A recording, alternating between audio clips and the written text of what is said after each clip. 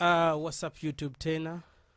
Ni mimi Myoth Lilix na kuletea tutorial hizi za FL Studio na Cubase na vitu vingine katika channel yangu hii. Ndani katika video chache tumepita kidogo FL Studio hivi.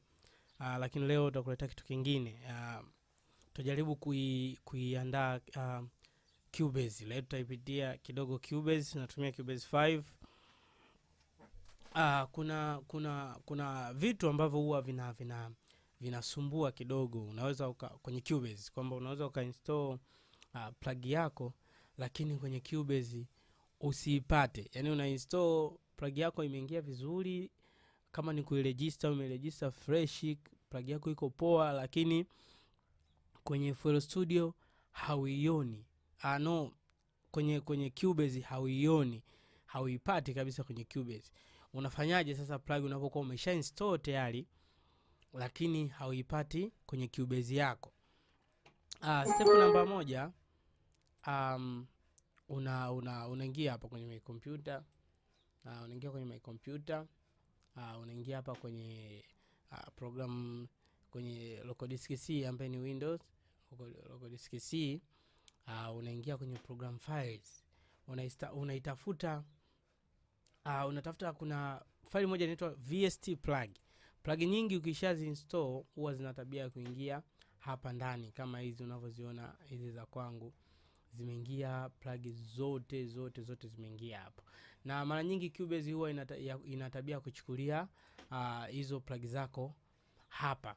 Lakini kuna muda kwamba plug yako inaweza ikawa humu ndani ipo imeingia, lakini hauipati kwenye Cubase. Unafanyaje sasa? Kuna njia nyingine ambayo unaweza kaitumia pia, kwamba unapokuwa labda plug yako unahisi iko hapo lakini haifanyi kazi.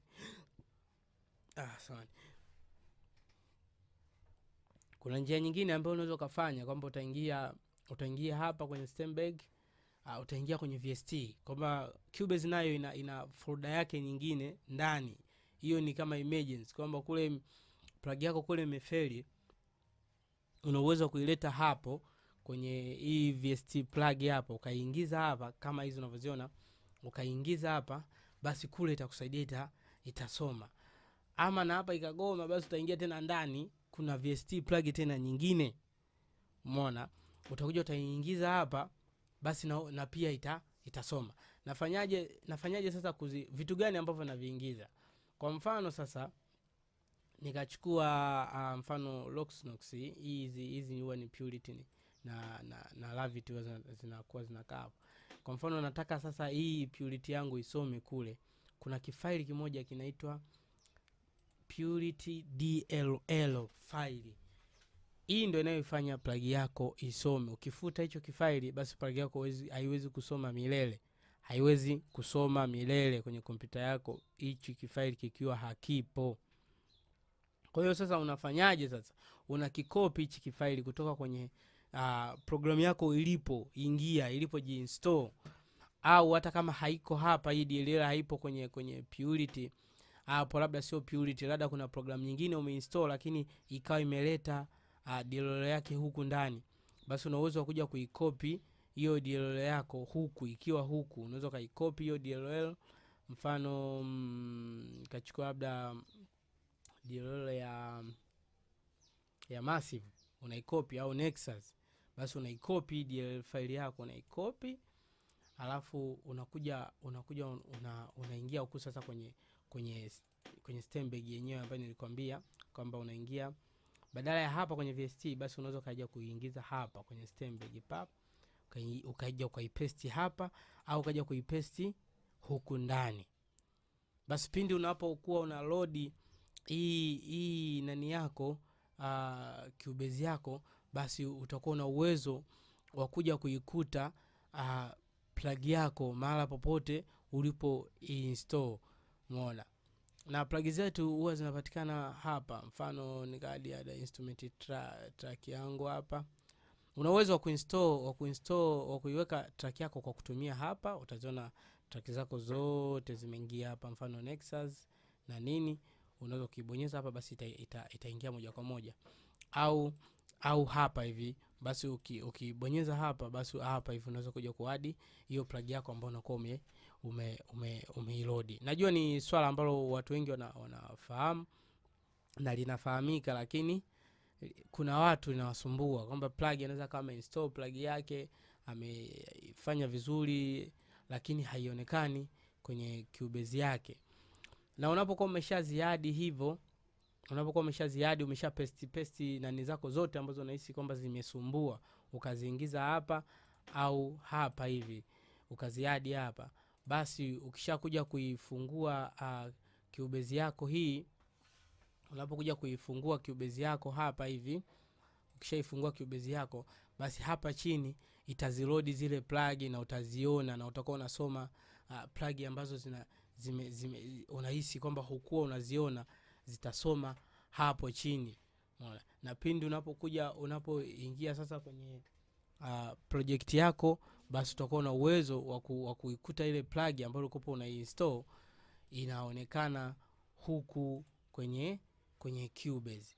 Kwa hiyo ni njia rahisi tu ambayo kwa yule ambaye kitu chiko kinamsumbua, basi nadhani video hii itakuwa ni moja ya video ambayo imekusaidia kupata mwanga namna gani unaweza kaadi hizo plug zako.